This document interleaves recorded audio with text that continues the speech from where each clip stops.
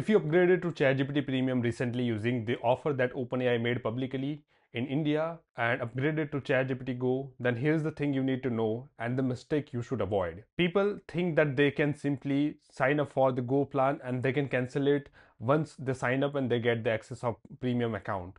But that's not how it works. And in this video, I'm going to share with you exact reason of why you should not cancel your account and why you should not do these mistakes. So stick till the end and let's begin this video. Now before we start, if you need a step-by-step guide on how to get ChatGPT Premium for free, here is the video attached here. You can just check it out. Now back to our topic.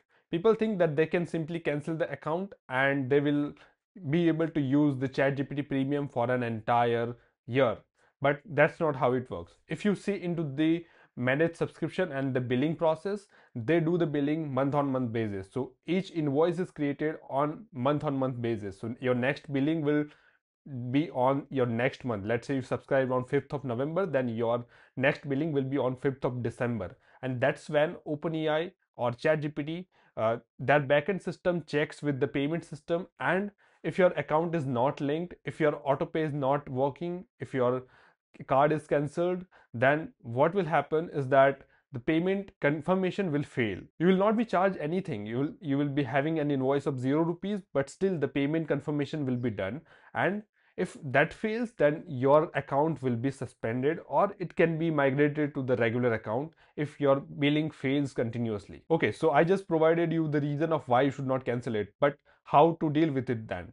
So simple step, just set up a reminder for yourself after a year or before the end of the 12th month that okay, I need to cancel this account. Maybe you can set up a reminder into your calendar or into your mobile, and it will remind you and you will be able to cancel it as soon as the end of the month arises or end of the year arises. Yeah, that's it for this one. Hope this helps and make sure you enjoy the premium version and get the best out of it. See ya.